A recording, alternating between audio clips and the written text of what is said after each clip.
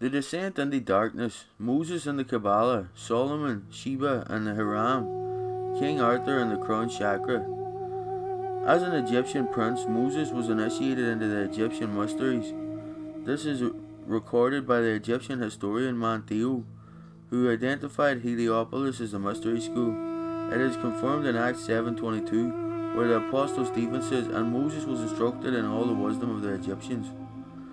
Indeed, the teachings of Moses are steeped in Egyptian wisdom. For example, spell 125 in the Book of the Dead describes the judgment of the dead. The spirit is required to declare to Osiris that he has led a good life, then deny having committed a list of specific immoral acts to the 42 judges of the dead. I have not robbed, I have not killed, I have not borne false witness, and so on. Of course, this predates the Ten Commandments. It's no denigration of Moses to point this out. His teachings could not have been done otherwise than grow out of a given historical milieu. What is historical significantly about Moses is the way he reframed the ancient wisdom of this with the aim of leading humankind into the next stage of the evolution of consciousness. When Moses fled into exile in the desert, he encountered a wise old teacher. Jethro was an African Ethiopian high priest, keeper of a library of stone tablets. When Moses married his daughter, Jethro initiated him to a higher level. This initiation is what being alluded to in the story of the burning bush. When Moses saw the burning bush not being consumed by the fire, this was a vision of the self that is not destroyed by the purging fire that awaits on the other side of the grave. A sense of mission arose out of Moses' vision of the burning bush, an impulse to work for the greater good of humanity, to lead all to a land flowing with milk and honey. But then Moses hesitated before the magnitude of the task in front of him.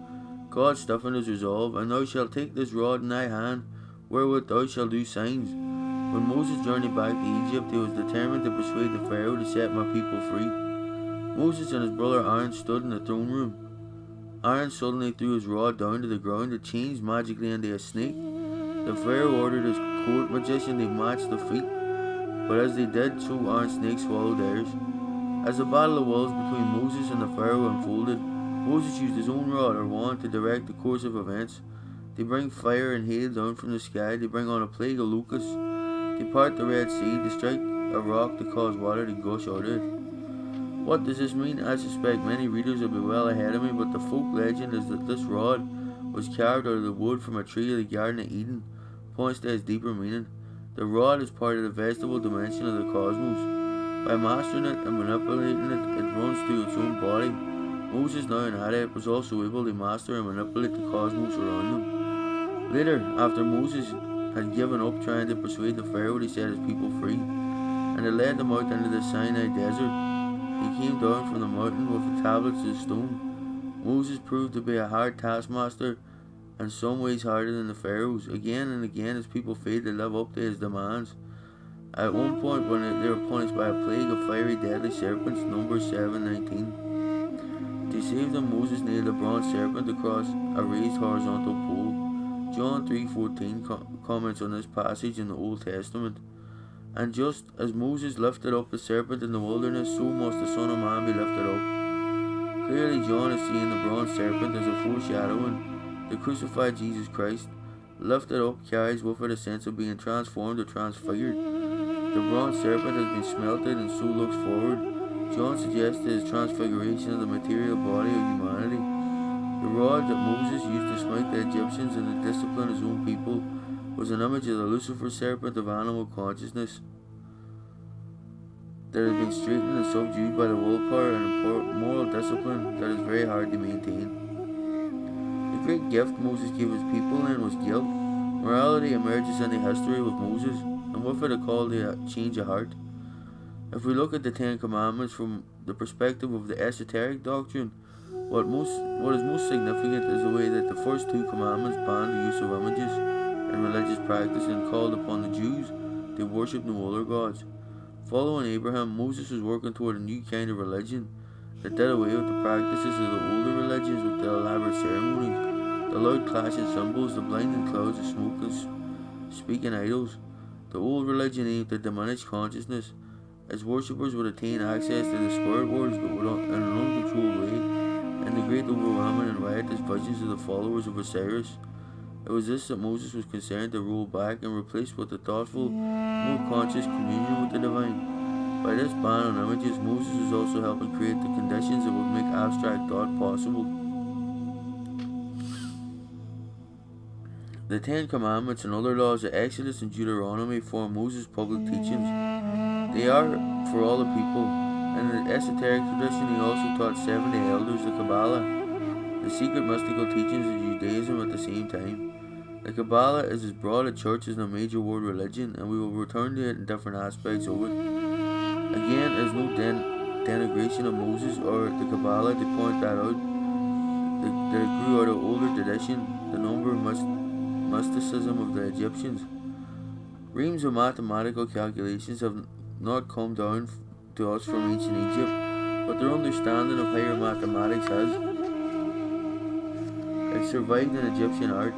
For example, the Eye of Horus was often represented as the Ujjayi, which we now know is made up of a number of hieroglyphs representing fractions, which add up to a total of 63 64ths.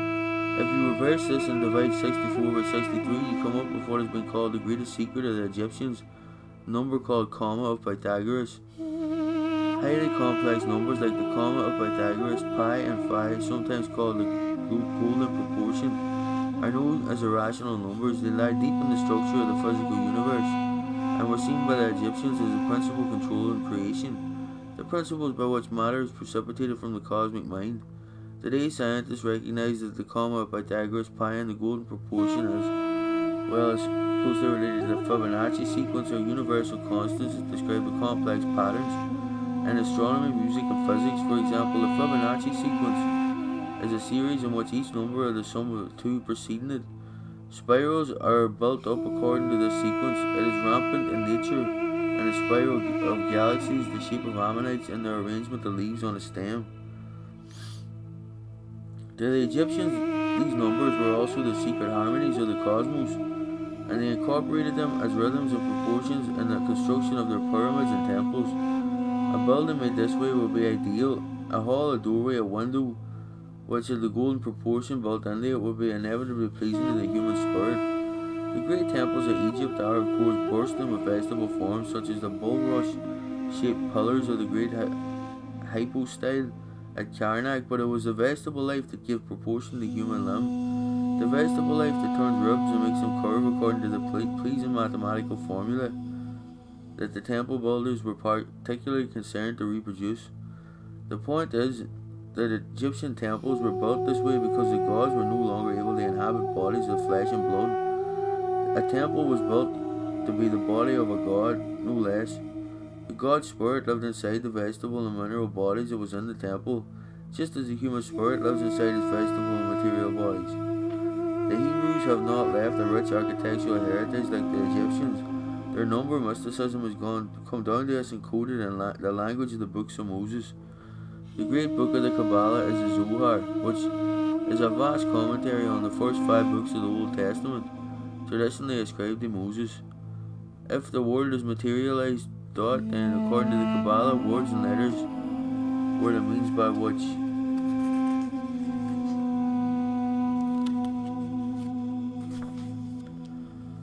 the process happened. Gods created the world by manipulating and making patterns out of Hebrew letters of the alphabet. Hebrew letters, therefore, have magical properties. The patterns they make in Scripture open up layers, indeed great vistas of hidden meaning. Exodus chapter 14 contains 3 verses, 19, 20, and 21, which each consist of 72 letters. If you write these verses on top of one another so that the 72 letters appear in columns, then read the column at a time, you'll discover the secret 72 names of God. Each Hebrew letter is also a number. Aleph, the Hebrew A, is 1, Bet is 2, and so on. There are complex connections here. The Hebrew word for father has a numerical value of 3, and the word for mother has a value of 41. The Hebrew word for child is 44, the combination of father and mother. It gets more mind-blowing. The numerical value of the Hebrew phrase for the Garden of Eden is 144. The numerical value for the Tree of Knowledge is 233. If you divide 233 by 144, you get very close to 4 decimal points of the value of the golden ratio 5. In the last few decades, mathematicians have applied themselves to the task of finding messages encoded in the text of the books of Moses. Breakthrough work by Rips and Rosenberg discovered transcription codes used equidistant letter sequences. These published results include some names of post-biblical historical figures of Hebrew history, but as yet no propositions, no sequences of sentences or anything like that could be read as a message. Again, it's not my secret to reveal, but one Cambridge-based statistician has showed me the results of applying extremely complex skip code, a code verified as valid by Cambridge University professors of mathematics. The fragments he showed me were reminiscent of Psalms. Imagine if a whole other book or series of books were encoded in the text we have. Wouldn't each of the texts have different layers of meaning too? Some complexity is far beyond the capacity of normal human intelligence.